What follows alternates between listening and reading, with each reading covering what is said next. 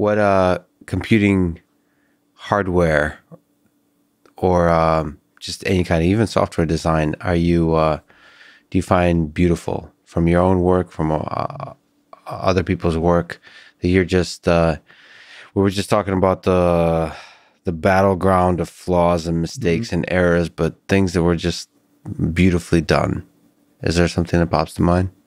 Well, when things are beautifully done, usually there's a thought out set of abstraction layers. So the whole thing works in unison nicely. Yes.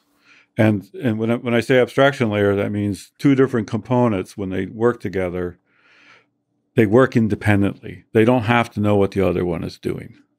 So that decoupling. Yeah. So the famous one was the network stack. Like there's a 7-layer network stack, Yep. Data transport and protocol and all the layers.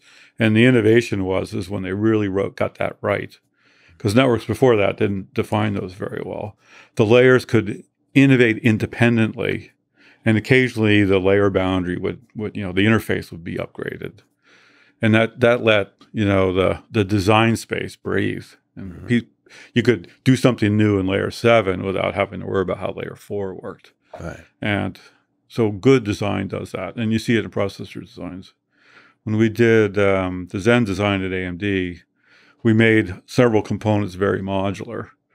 And, my insistence at the top was I wanted all the interfaces defined before we wrote the RTL for the pieces.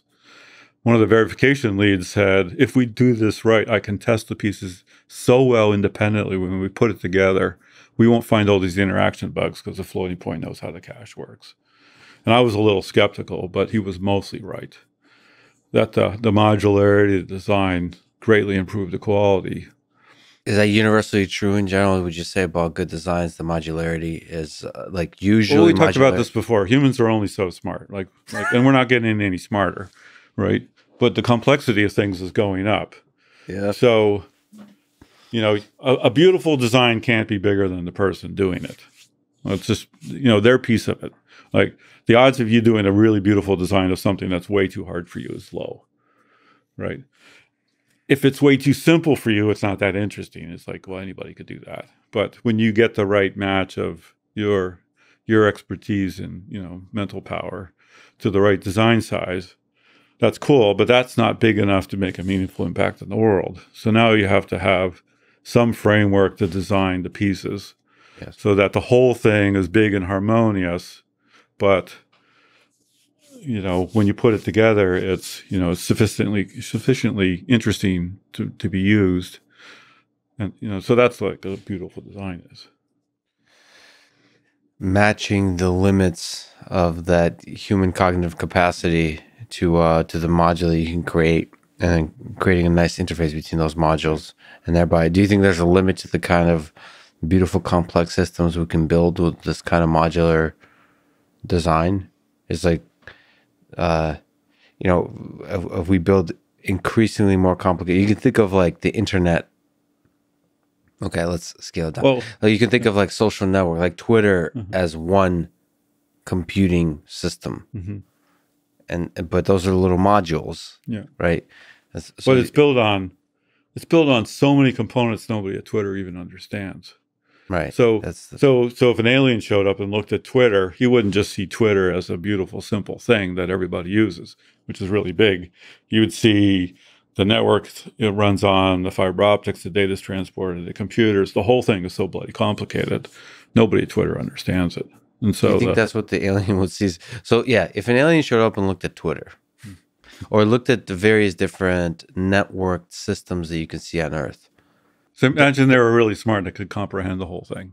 And then they sort of, evaluated the human and thought, this is really interesting. No human on this planet comprehends the system they built. No individual, well, would they even see individual humans? That's like we humans are very human-centric, entity-centric. And so we think of us as the central organism and the networks as just a connection of organisms. But from a perspective of an alien, from an outside perspective, it seems like I get it. We're the ants, and they'd see the ant colony. The ant colony, yeah. Or the result, the production of the ant colony, which is like cities, and it's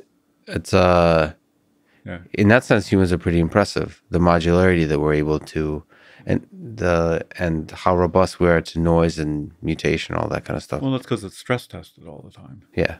You know, you build all these cities with buildings, and you get Yeah. earthquakes occasionally, and Wars, wars, earthquakes, viruses every once in a while.